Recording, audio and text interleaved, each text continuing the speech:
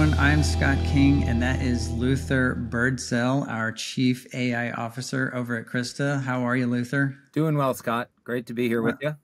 All right. Yeah, thanks for joining this version and this edition of the Union Podcast. Today, we're going to talk about the demand for AI and data science skills that may or may not be required, inside your data science team. If you have one, and if you don't have one, do you really need a $900,000 AI engineer? So this kind of stems from a Netflix job posting. It was picked up a couple of different times over the past couple of weeks, where they posted a job for, I believe, as a product manager, like AI product manager. In the salary range, because it's in California, they have to put an actual range, was $300,000 to $900,000. So obviously that is, with stock and all kind of benefit payments and everything. But $900,000 seems like a lot, Luther. Do you really need a $900,000 AI engineer? So, Scott, it would certainly be an exceptional circumstance that kind of payroll commitment really yielded maximum optimized or maximized shareholder value for that organization. So not saying that it's impossible, but certainly would lie in a very small minority of cases. Yeah. So everyone wants to put some type of AI into their business, whether it's, just use generative AI in the sales and marketing department, or maybe I'm using some type of predictive analytics for forecasting or cash flow analysis. If someone wants to implement AI, is this going to scare them off? Because they can't compete with $900,000. Not everybody can do this. Scott, so a lot of this is classic innovator's dilemma. The really small the really big companies that have these enormous balance sheets have made exorbitant financial commitments early in other financial in other technology cycles, and not wound up coming out on top. But by virtue of having those resources and some of the other dynamics in play there, they tend to use them. As we kind of move out of the global 2000, the Fortune 500 and global 2000, and kind of down into the middle market, especially down into the lower middle market, and then even beyond that and into smaller businesses. As we move down that spectrum, these options just get more and more limited, and that has always forced small business to be more creative about how they resource kind of any kind of problem, especially technology. And that's kind of the essence of innovation, and where the smaller agile companies can really have an advantage. Almost everybody needs AI, and a building sentiment to remain competitive.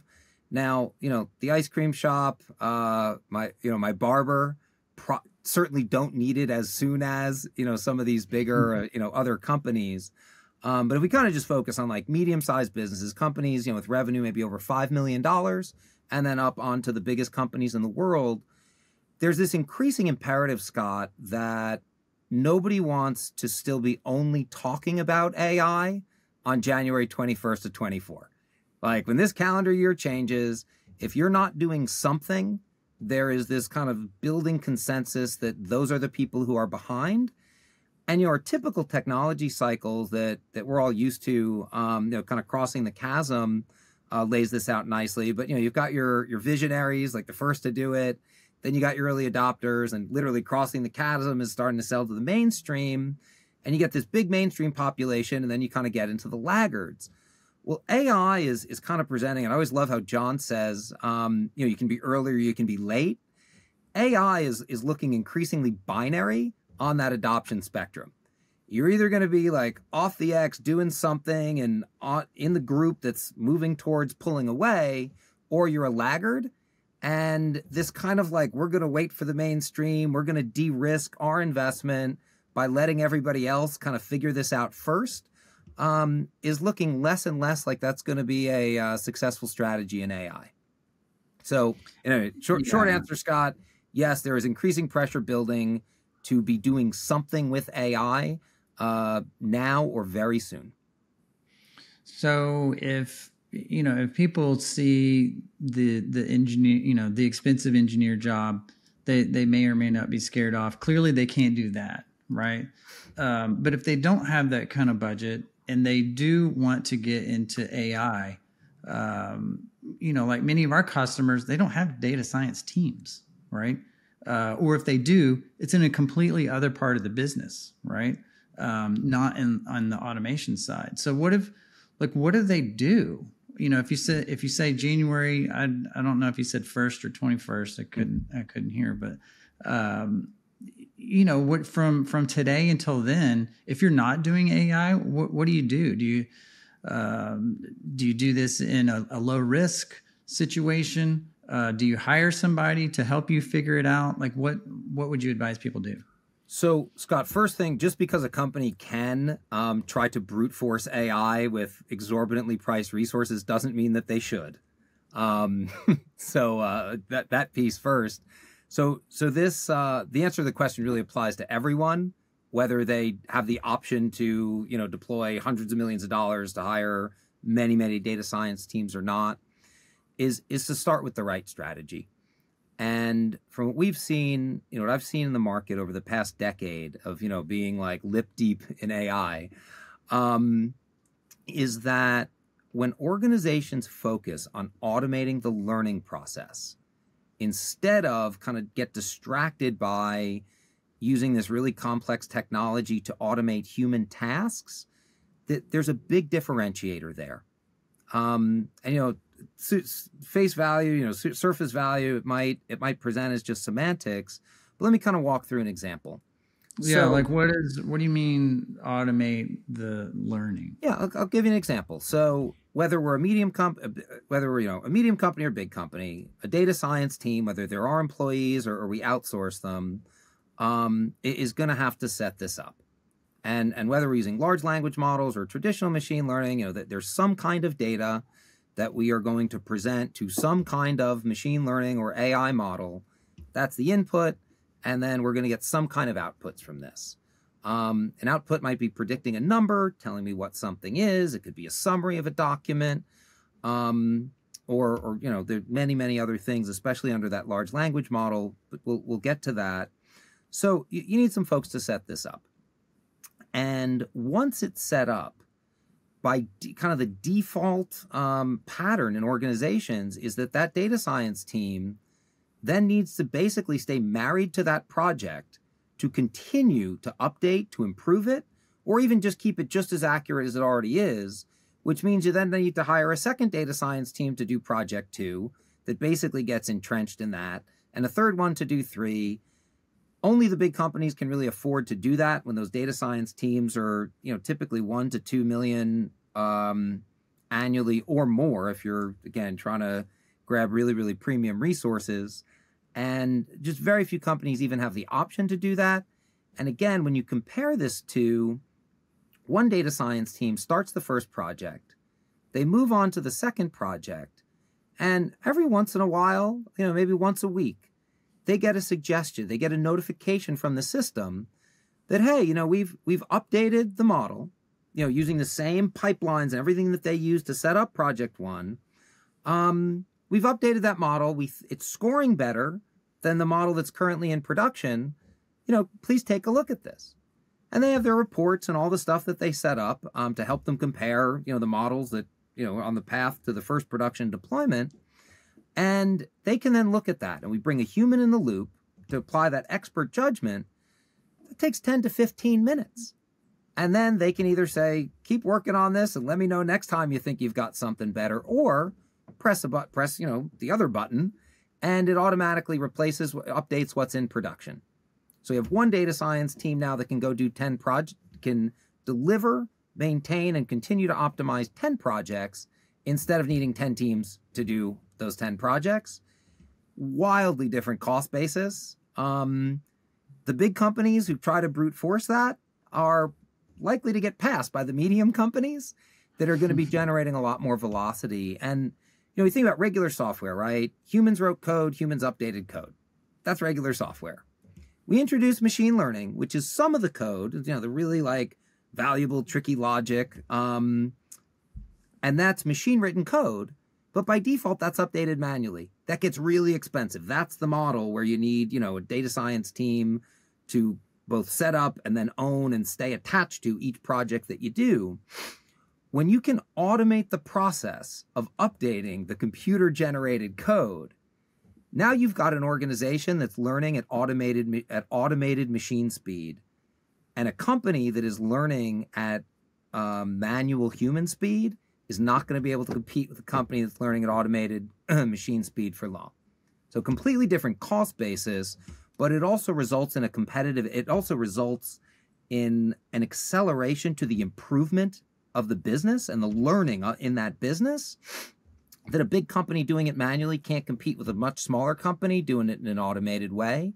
And that's really where the value is in AI. AI is the first technology, in the history of computing, history of computing, that has the potential to really learn on its own. And when we can tap into that, that's really what's so special about AI. We all hear so much about AI automating human tasks. I mean, the IBM AS360 in the 1960s, automated arithmetic, changed the world. And software, as it's continued to improve and computing's improved, and we've gotten better at writing the software and all, we just automate increasingly sophisticated human tasks. But that's what software's always done. That's not the really unique, special, value-driving part of AI. It's automating. It's when we can automate the learning process. That's what changes everything. And, if you can bring someone in who can automate a learning process and enable you to do a lot with a very small team, that's a very valuable resource. It's also a scarce resource. So potentially for some organizations to bring in that kind of expertise, they could conceivably get that, get a big return on a small team of potentially really expensive people. But the reality is that there are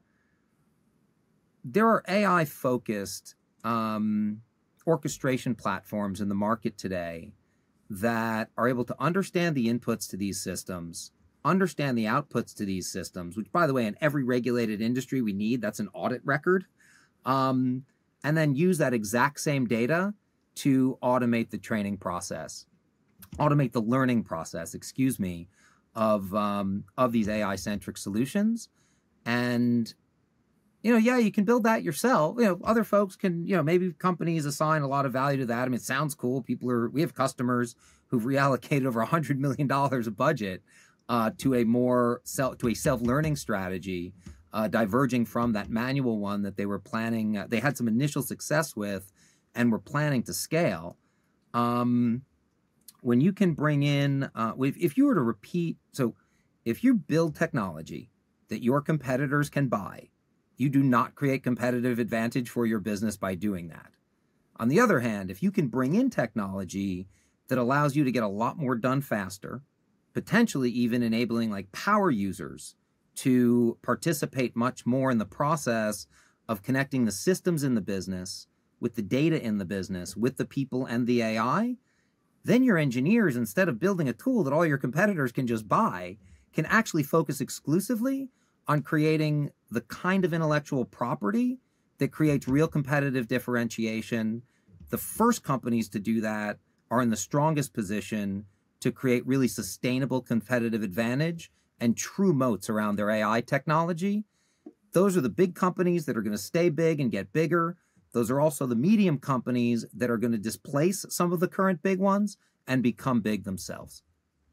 Yeah. Or, become big themselves until a bigger company with a larger budget just acquires the competitor, right? Because they've gained so much market share, and started with the automated learning process. I mean, it makes sense, right? I mean, that's why some of the software companies get gobbled up.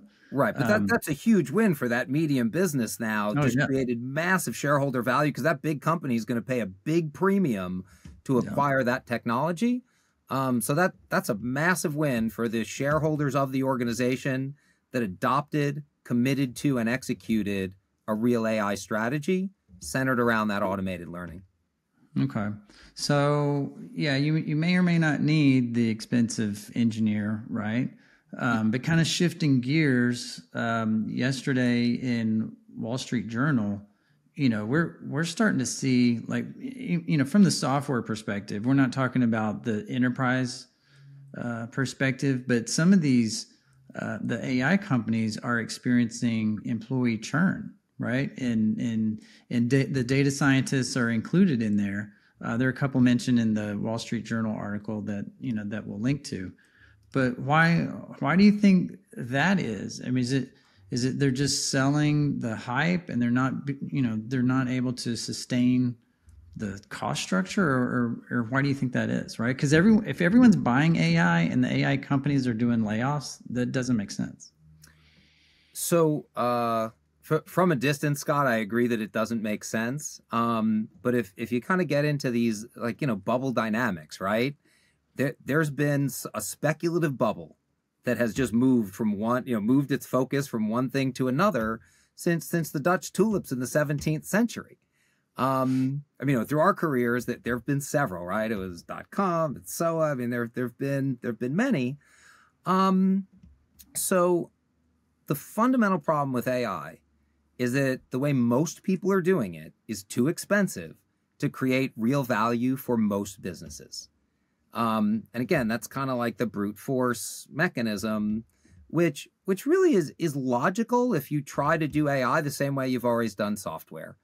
But ignoring the fact that software was humans explicitly programming rules into a computer, there was a ceiling on the complexity that we can do with that. And then everything was always manually updated typically on an iterative basis. Again, it's a fine point on semantics, but like to practice in the real world, it's a chasm apart. How you optimize value, how you maximize value in an iterative, manually centric process is very different from how you optimize value in a highly experimental. So like iterative, maybe we touch the code 5 times and kind of move on. Experimental, we can run hundreds of thousands, millions of experiments with all kinds of configurations of data on all kinds of configurations of all kinds of algorithms.